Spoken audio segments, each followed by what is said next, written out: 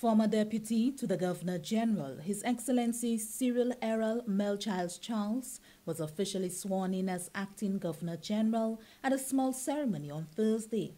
Governor-General of St. Lucia, His Excellency Sir Emmanuel Neville Snack, pursuant to Section 22, subsection 1A of the Constitution of St. Lucia, had appointed His Excellency Charles to serve as Deputy to the Governor-General for the period August 4 to 31, 2021. His Excellency Charles at the ceremony was presented with the Royal Commission by Cabinet Secretary Benjamin Emmanuel, after which he took the oath of allegiance before Her Ladyship Honorable Dame Janice Pereira, Chief Justice of the Eastern Caribbean Supreme Court. I, Cyril Errol Melchiades Charles, do swear that I will faithfully bear allegiance to Her Majesty the Queen Elizabeth II, her heirs and successors according to law. So help me God.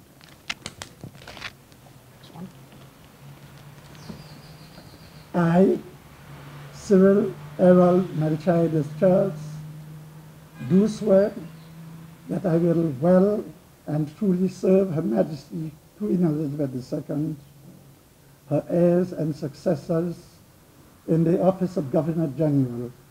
So help me God. The newly sworn-in Acting Governor-General, His Excellency Charles, expressing gratitude for the confidence placed in him, pledged to serve with dignity and impartiality. Having accompanied my father at times on many of the marches and meetings that culminated in the catalytic movement, the beginning of the liberation of our people from colonial rule, governed by democracy, it is up to now the constitutional right of every citizen of this country to determine the country's political direction every 5 years.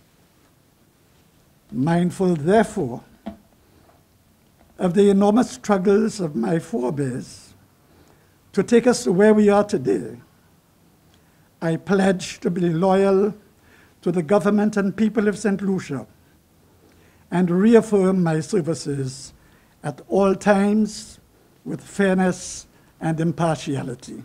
Acting Governor-General, His Excellency Cyril Errol Melchiades Charles, has had a professional career in the public service spanning some 30 years, where he served in various capacities.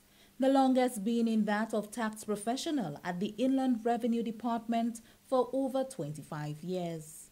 The Acting Governor-General has also been involved in the work and the contribution of the Lions Club in St. Lucia for over 20 years.